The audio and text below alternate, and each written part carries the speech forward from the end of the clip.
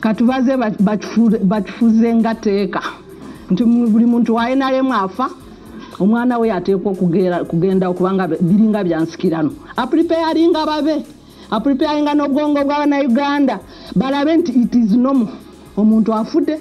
Well, recently I reported to you that the culture of selecting relatives to inherit political seats is growing so big time in Uganda.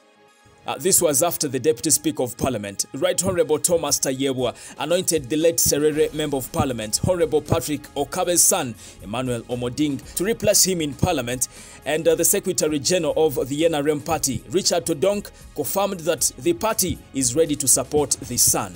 It's very, very difficult to decide otherwise in a situation where a constituency has just lost someone dear to them. And it's always, this kind of discussion comes from members of the constituency who comes and says, no, we are still mourning our son. We believe it is only proper to respect his home by allowing one of his relatives or his son or his brother or anybody within the homestead to continue and conclude the term where our son or daughter was. And that has been happening. However, political analysts say this growing culture of children replacing their parents is weakening the growth of democracy in Uganda. Speaker of Parliament, yali badde nambe mu kwagala Parliament efuna abantu abasobola omulimu gwa Parliament. Naye alabika enkola y'NRM eyogamba nti londo omuntu ne wanaaba yeebaka bwebasi naye yamuyingira. Kubanga Speaker gwe oyagala ababaka abasobola okutambuza Parliament.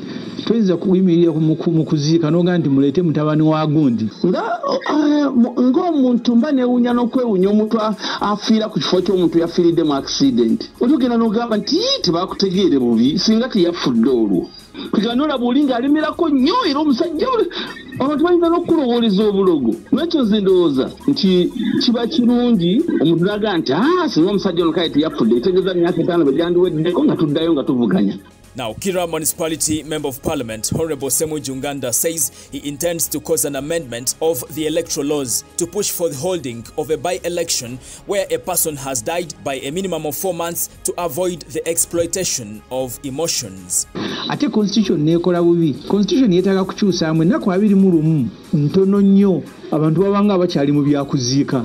Twetaaga tuyiseewo emyezi ng'ena ojja kusanga nga bivuddewo ebyo era bwe wanaabaayo mukisa okukyusa mu constitution ekyo kimu ku byenja okuleeta nti omuntu waba afudde tuyiseewo emyezi 4. Katubaze batufuze ngateeka nti buli muntu ayinalemu afa omwana we ateekwa kugenda okubanga biringa byansikirano apreparinga babe apreparinga n'obwongo bw'Abannayuganda balabe nti it is normal omuntu afudde kubanga emyaka President Museveni akaddiye.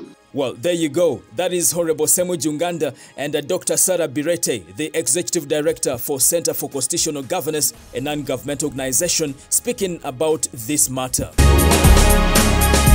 Well, I always tell you to comment on my stories right here in case you have anything on your mind. And this is another one. The comment section is very open for you. But most importantly, subscribe in case you haven't. And also tap on the bell for all the notifications. My name is Melads Milo, aka Fula. I told you, you got the buzz, you got everything. It's a bye for now. Thank you.